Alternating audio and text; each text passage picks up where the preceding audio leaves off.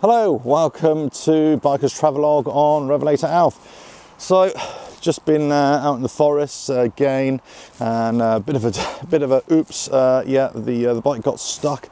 I ended up having to drag it out and claw it out with my fingernails. But eventually got it out. But the trails are getting wetter now. Although if you look at the trails right now, it's rock hard and dry. But actually, in certain sections, especially in the trees, any kind of rain, it just saps it up and it stays wet for a long time.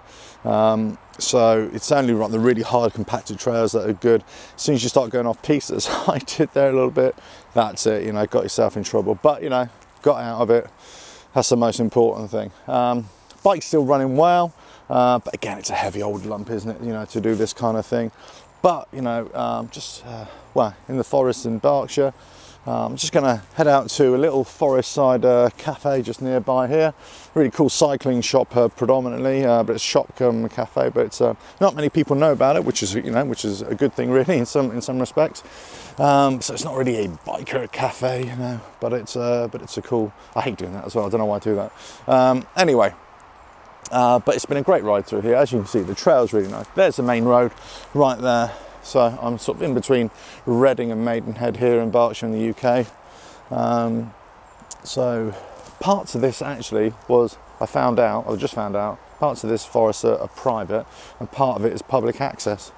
Well, put it this way, it didn't say it's private and there's no trails on there and no private property signs or keep out signs. So, and I see lots of people riding around and walking around, so I think, oh, okay, maybe.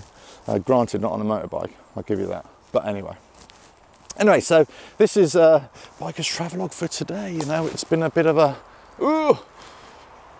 challenge. It took me a while to catch my breath there, and well, just goes to show that you can get caught out at any point, and you just got to have that determination, I suppose, the resolve to get yourself out of a sticky situation. It's not always easy. I'll give you that. It's a lot easier if you've got two of you, three of you. You can help each other out. If you go solo riding like I do, I must be an idiot. I must be a glutton for punishment. The only person you can rely on is yourself, so you got to get yourself out of it.